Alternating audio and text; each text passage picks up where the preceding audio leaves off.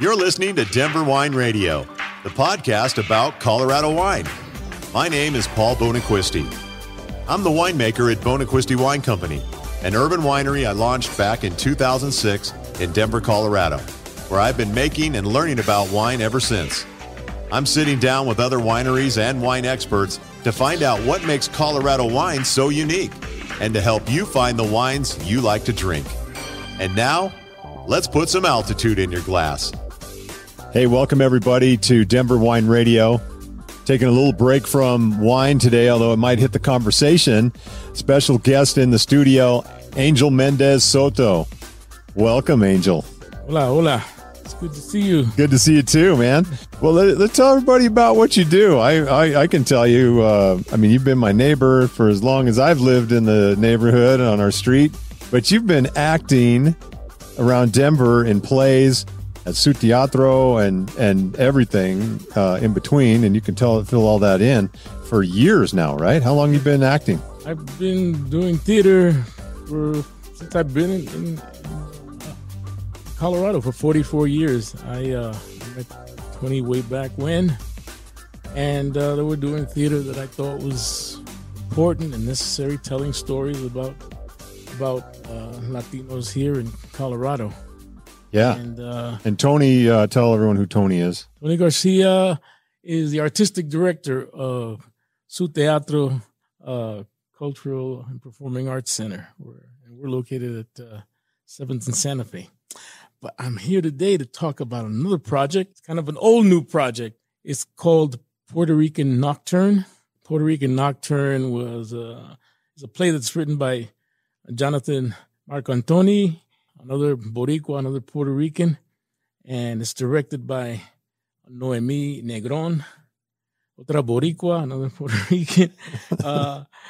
We have our stage manager who keeps us in line, Veronica Straight Lingo, and we're presenting it here in the North Side at the historic, and I like to emphasize that, is the historic Bug Theater. Yeah. On 37th and Navajo.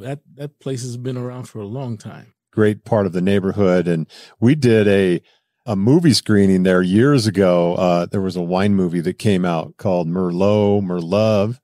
We did a little movie screening over there at the Bug. So very fond of the Bug Theater. Yeah, it's a staple of the neighborhood. That's one thing about this neighborhood. I say it has many tesoros. It has many treasures. One is that place, the historic Bug Theater. We have authors, Rudy Garcia. He lives just a few blocks from here. He's an established author. We got Bobby Lefebvre, who's the Colorado Poet Laureate. I mean, yeah. He lives right here in the North Side. And yourself. Oh, come on. No. Hey, this place here you got is incredible because you bring in excellent wine, you do these broadcasts, and you bring in some great music to the neighborhood. So right on. Thank you, Angel. No, it's really the pleasure's mine to have you here. Tell us about a little bit about Puerto Rican Nocturne. What's it about, and why it's so special to you? Well, and the part you play. Puerto Rican Nocturne is basically the story of a situation that happened in Puerto Rico 44 years ago. Actually, July 25th. This is going to be the 44th anniversary. A group of independentistas or activists who believed in the independence of Puerto Rico were brought up to an area called Cero Maravilla, where there were a lot of broadcasting stations, brought up there by a police informant, and basically they were murdered. Wow. It had many repercussions throughout the island. It was kind of became like a little mini Watergate because there was corruption involved. There was the police informants. There were investigations by the FBI that led to quite a bit of arrest of police officials, and it became a socio-political flashpoint on the island. But Puerto Rican Nocturne deals more with the two characters, which is the police informant, right, and the mother of one of the people that was murdered up there. And it basically deals with their points of view and dealing with the personal issues that involve grief, that involve dealing with that grief and then sometimes losing your will, which happens to both characters, and you're looking at it from their perspective. My character is a composite of many characters, I guess, in the system itself. Mine is Captain Morales. Basically, he is the man that recruits the police informant. His name was Alejandro Malave Gonzalez, and he was recruited as a teenager, right? Basically, fresh out of high school, and he was a staunch statehooder and everything else. And basically, he has this incredible belief, right, that what he is doing, no matter what it is, it's correct. And that thing begins to be chipped away a little bit more and more once this incident at Cerro Maravilla occurs. On the other side, there's the mother. By the way, Alejandro is played by Diego Estrada. There's a photo of him right here. All right. Couldn't get him to come, so I brought his picture. And the mother is played by Paula Miranda, both excellent actors. And Paula's character as the mother, you can see her going through all these catharsis of losing a son, of sometimes of points losing her beliefs in the struggle itself, and all of these things that intertwine them and that separate them. But at the same time, there's all this catharsis that goes on that you can see where these characters kind of meld, right? Okay. And then blow apart. So it's a very intense murder, mystery, drama. And I really hope that people will come and see it. We had an excellent opening. Nice. Lechoneria Boricua, they handled the food. Nice. They had a lot of Puerto Rican food on opening night. I love it. Yeah. And so it just opened August 5th. And we opened August 5th. We have like 5-6 performances left. Okay. Thursdays, Fridays, Saturdays, and then we have matinee performances on Sunday. And it finishes up on the 21st. The last performance will be on the 21st. Okay, so we've got 2 weekends left. Yeah, to get out and see it. Yeah, and it's interesting, right? Like I said, because of the political situation in Puerto Rico, it's interesting that the play opens up at a time when last week the ex-governor of Puerto Rico, Wanda Vasquez, was arrested for corruption. So it's like things continue to evolve, on the island. I got involved because back in 2019, I wanted to do a play and play a Puerto Rican. I'm from New York, originally born in New York, Puerto Rican family. My parents from Santurce, and the Teatro has provided me a lot of outlets to do work and do the stories of Latinos. We did a couple of plays, actually, Puerto Rican plays. And in 2019, I wanted to do another one.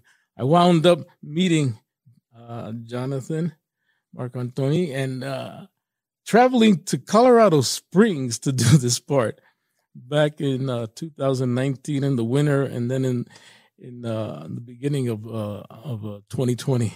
But the play never opened thanks to COVID. Okay. Yeah. Luckily, the dream was still there with John.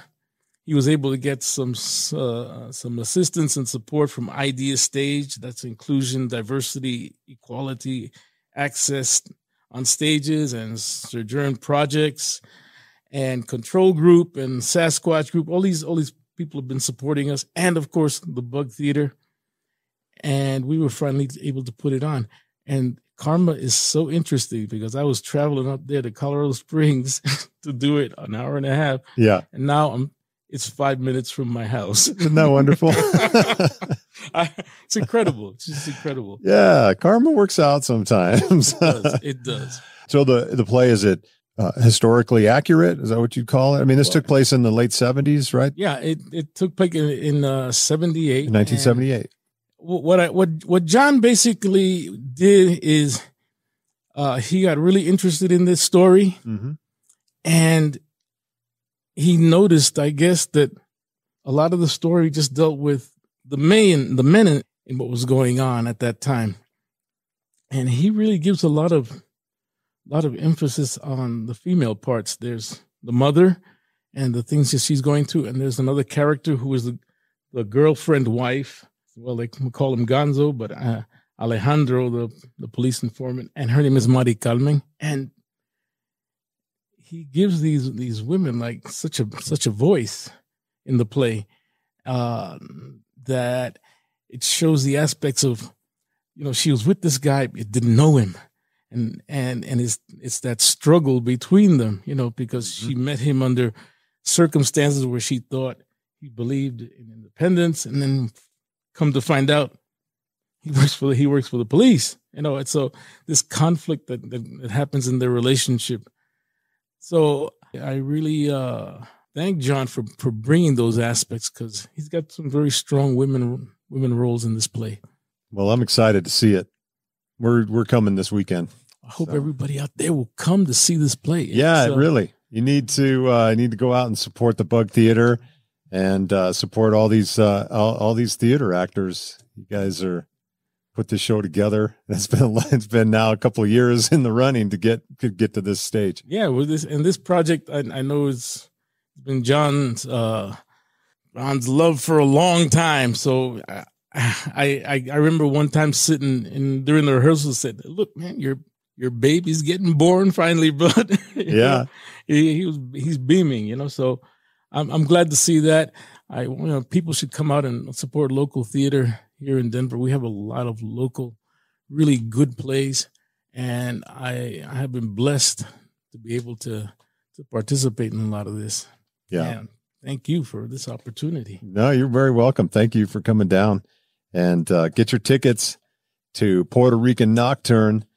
You can do that online. In fact, you can go to PuertoRicanNocturne.com. You can go to Puerto Rican Nocturne, or you can go to the Bug Theater website and also get tickets. Oh yeah, Puerto Rican Nocturne. Done at Ticket Spice is what it is. Yeah, Ticketspice.com. Ticketspice.com. So, and then I'll throw the link up too in our notes, our show notes here. Appreciate it. So if anyone wants to go out and see the show, they can do it. Got through August 21st to get over to the Bug Theater, which is at 37th and Navajo, to see Puerto Rican Nocturne and get to see Angel Mendez-Soto, great theater actor, and of course my great neighbor. So, los boricuas out there, vengan a verlo. Apoye su teatro. That's awesome. All right. Thanks for coming down. Thank you. That's our show for this week. Thank you so much for listening to Denver Wine Radio. Your homework for the week is to go out and taste some Colorado wine. If you have any questions or comments, or just want to let us know what you're drinking, go to denverwineradio.com, where you can email us or leave us a voice message. We'd love to hear from you. And remember, put some altitude in your glass.